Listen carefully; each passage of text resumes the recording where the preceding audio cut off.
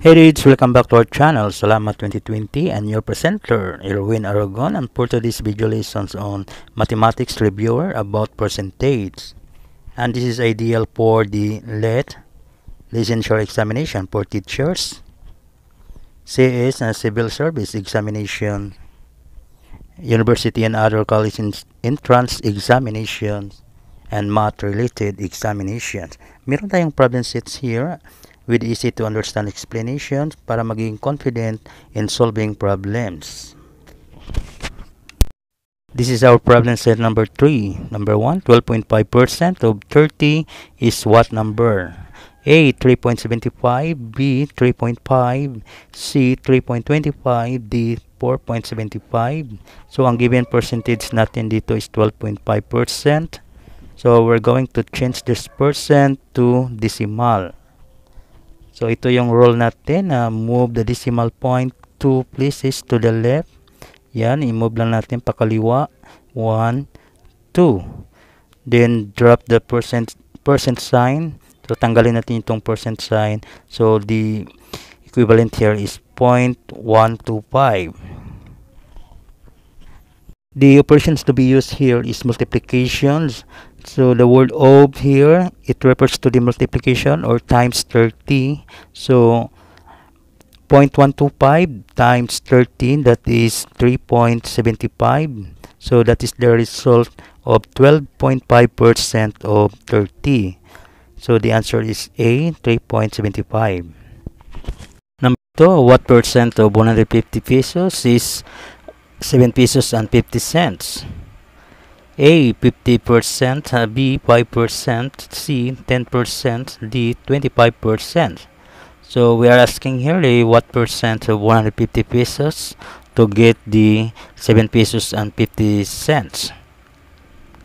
So we let this variable R be a percent, and the operations to be used here is multiplications.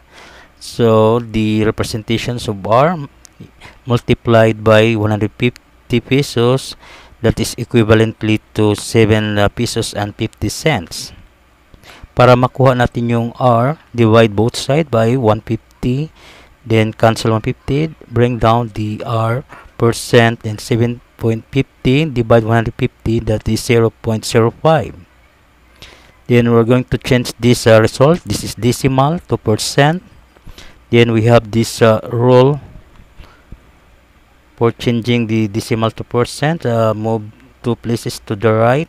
So from this point, 1, 2, then the value of percent is 5. Then add the percent sign, so that is 5%. So meron din tayong pamaraan since the percent is ibig sabihin ng percent is for every 100. Okay, we multiply lang natin ng 0.05 ng 100, that is 5. Then add the percent sign, that is 5%. The answer is B. For number 3, student population in a certain barangay high school is composed of 2,300 females and 1,900 males. What percent of the population are males? A, 54.76%. B, 45.76%, C, 45.24%, D, 54.24%. So we have here the solution. The total population that is equivalently to females and males. So the females are 2,300 plus the males is 1,900. Then get the sum, that is 4,200. So we're asking him what percent of the population are males. So we have here the male percent. Then 1,900 divide the total population, that is 4,200. Then get the quotient, that is 0.4524 multiplied by 100 para sa ating percent. Or you can use the procedure, move 2 places to the right.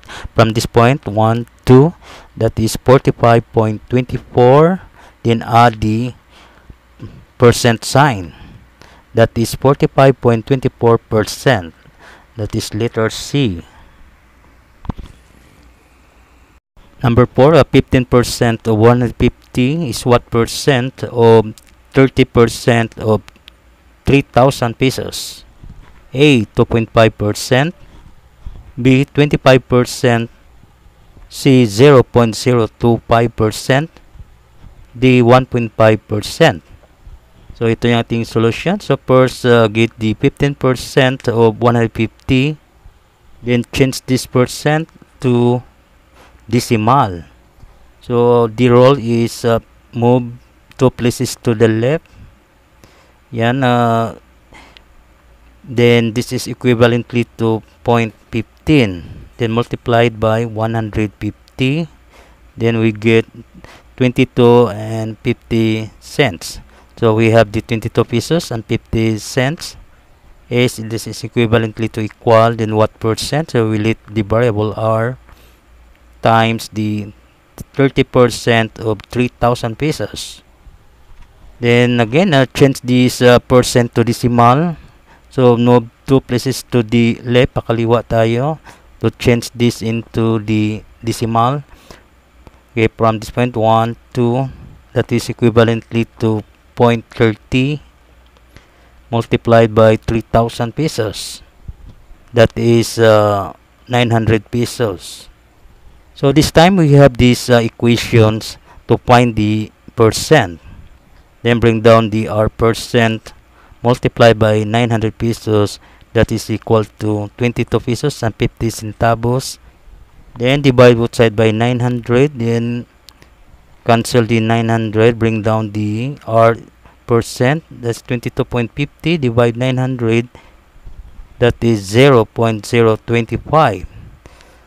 Since we are asking for the percent, then we can move 2 places to the right. So then changing to decimal to percent. Yan ang ating rule. Pakanan tayo for the percent. That is 2.5. Then add the percent sign. Then you can use also the definition of percent for every 100 to multiply by 100. That is 2.5%. So the answer is A. 2.5%. Number 5, Arnel borrowed 10,000 pesos from the bank at the rate of 13% per year. How much will he owe the bank after a year? A. 12,000 pesos, B. 11,000 pesos, C. 11,400 pesos, D. 11,300 pesos. So ito yung ating principal, which the amount borrowed by Arnel, that is 10,000 pesos, and the rate usually written in percent form. So ang given natin dito is 13%, and the time, that is 1 year. So as he borrowed 10,000 pesos, so kailangan natin malaman yung tubo after a year. So we can formulate the formula here, principal multiplied by rate and time. So substitute natin ang principal here, 10,000 pesos, and the rate. So kailangan natin i-convert into decimal. Move 2 places to the left, then 0.13 multiplied by 1 year. So get a product. That would be 1,300 pesos. Ang kanyang tubo, the interest. Then amount due after a year, kasama yung principal. Then add the interest. So principal 10,000 and the interest is 1,300. Then get the sum. That would be 11,300 pesos. For your activity, number 1, how much should a man deposit in a bank at 8% interest if he wants to gain 1,600 pesos in a year?